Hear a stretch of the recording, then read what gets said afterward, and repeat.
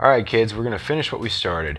We are going to make the disks that we pulled out of those DVRs usable. To do this, we need a desktop computer, and for these SATA drives, we need a SATA connection straight into the motherboard. We cannot use a USB dongle or adapter because that's going to prohibit us from getting deeper into the commands list. I'm also showing off my lovely Dell Garage keyboard that is a PS2 keyboard, so that we don't have to deal with any USB driver issues while running Hiren's boot disk. Going into the BIOS, making sure that the ATA-PI CD-ROM drive is first on the boot list. It is. We're going to go ahead and fool around a little bit more and then save and exit.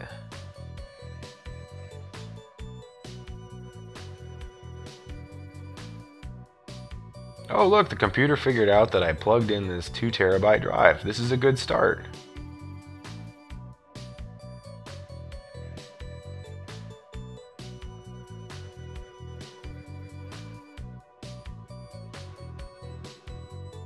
Now the menu is going to come up. This is Hiren's boot disk 15.2. We're going to go down and select DOS programs. There's a lot of good stuff on this disk, but this is what we're playing with today. We want to go to number 6, which is hard disk tools. We're going to select that.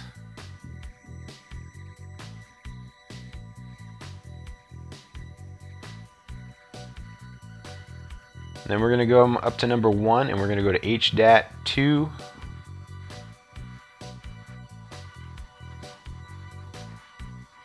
And we're just going to let this run through auto. We're not doing any changes to the menus, just let them time out and run through, and of course it's going to give us an error out, and that's okay. We're going to type M for menu, and it's going to give us another menu. Then we're going to go find it again. So we're going to go to hard disk tools, and we're going to go up to HDAT2 once again. This time it's going to load up a lot more stuff. The contents of the identified device data is incomplete. Use HDAT2.exe/W to enable wake up. And it even says it twice. So when this comes up, it recognizes there's a 2 terabyte drive, but the access to it is extremely limited. Doing this check disk run, the drive's not even spinning. It's just faking the funk. We can also go down to the commands menu or the device information. Device information has got some stuff from BIOS.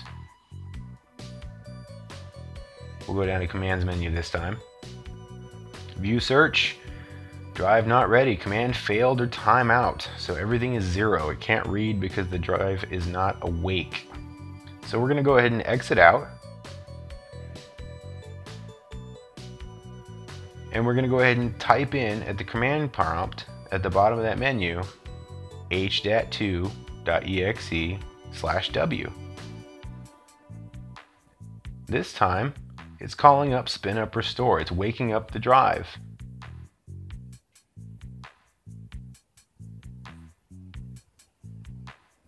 Spin up command is okay.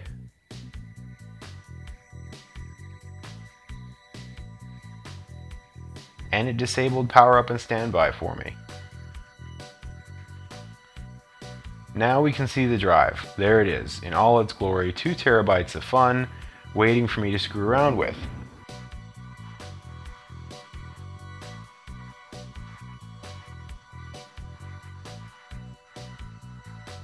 So now we're back in command and feature sets, and you can see power up and standby feature set is disabled. And that's the way we want it. If it's enabled, it's not ever going to wake up. It's just going to turn on and sit and wait for the call. Now, when it turns on, it's going to actually spin. And that's what we want. We're also going to check out the DCO menu.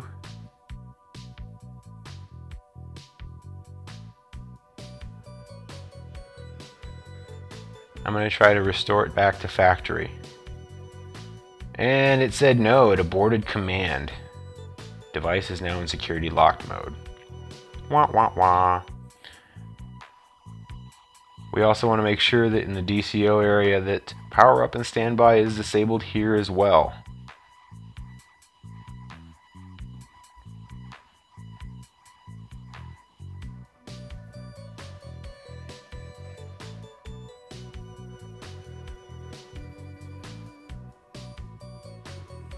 Now we can go ahead and do a check.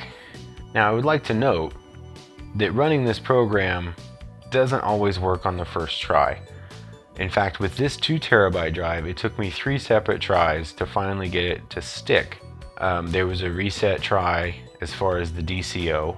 There was fiddling around with both of those PUIS protocols in the commands menu and the DCO, and it finally stuck on this 3rd try. So just because it doesn't work on the first run doesn't mean it won't work. You just kind of have to keep fiddling with it. The Seagate drives can be a little bit more difficult. I've noticed that the Western Digital drives don't take more than 2 tries. But once it's done, you can move on to formatting in Windows without any issues. I'll see you guys later.